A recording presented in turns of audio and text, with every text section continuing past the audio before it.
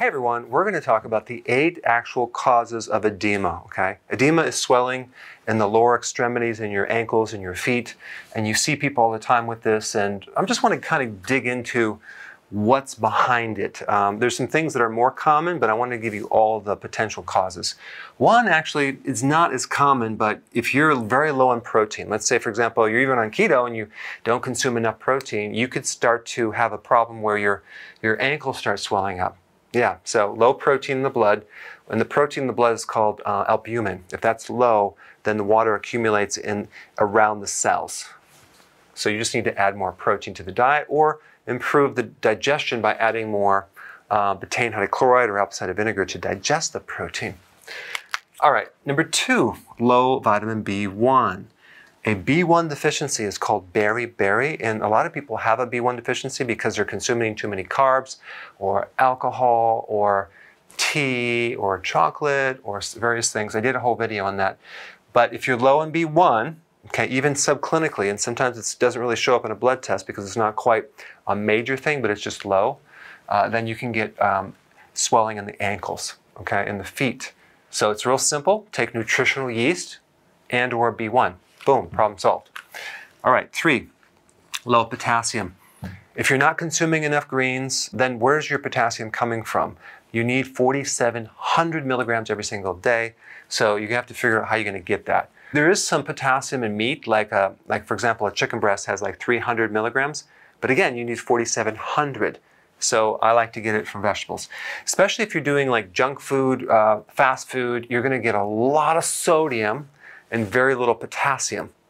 Now, if you're salt sensitive or you have too much sodium, instead of actually reducing sodium, increase potassium. So if you were to consume very high potassium foods, like, believe it or not, beet tops have the highest amount of potassium. Pistachios have a lot of potassium. Avocados have a lot of potassium. Greens, kale has a lot of potassium. So we beef that up, no pun intended, and then what happens is your swelling comes down because when you increase potassium, you decrease sodium, okay? And sodium retains water. So that will help. And by the way, usually down here, diabetes is another cause.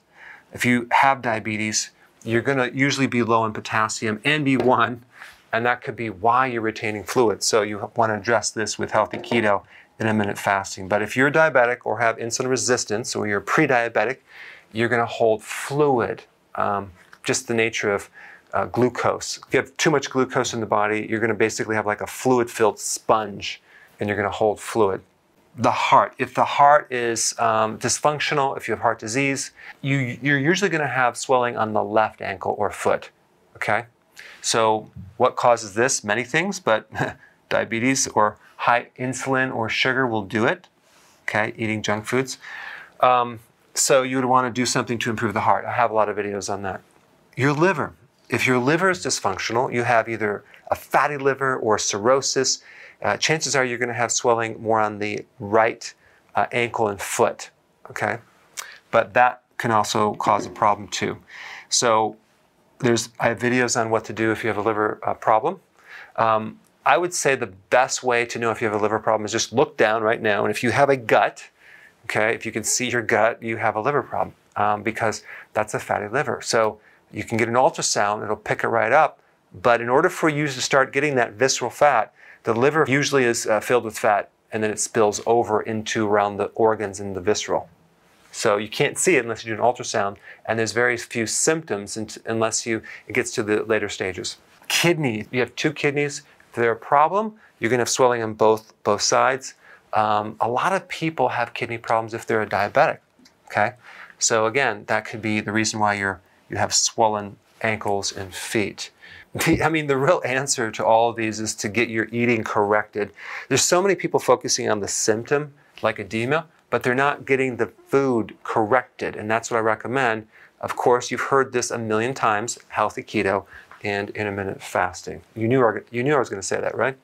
Okay, mixed edema, what is that? It looks like swelling, but it's puffiness. It's not actually fluid. It's a waste product. It's a little bit different, but you'll see these people with like really big ankles, and this is a thyroid problem, a slow thyroid. And because the thyroid is so slow, it retains this certain this byproduct, I'm not going to give you the technical name, and that can make you look like you have edema, okay? So you'd want to address hypothyroid issues. Do a search on that. I have a lot of videos on that. Okay, and then we have blood sugar issues, diabetics, pre-diabetics, people with insulin resistance. You're going to have fluid because of the nature of the retention of sodium, and then comes the water. Now, if you actually have any of these conditions and you drink a lot of water, what happens is you're going to retain more fluid unless you get rid of the sodium and or increase the potassium. So taking more potassium or electrolyte that has a lot of potassium will push this fluid out, but you want to get to the root cause. So I put a link down below for what I believe to be the best electrolyte. But if you have edema, you must fix your diet. All right, thanks for watching. Hey, if you're liking this content, please subscribe now, and I will actually keep you updated on future videos.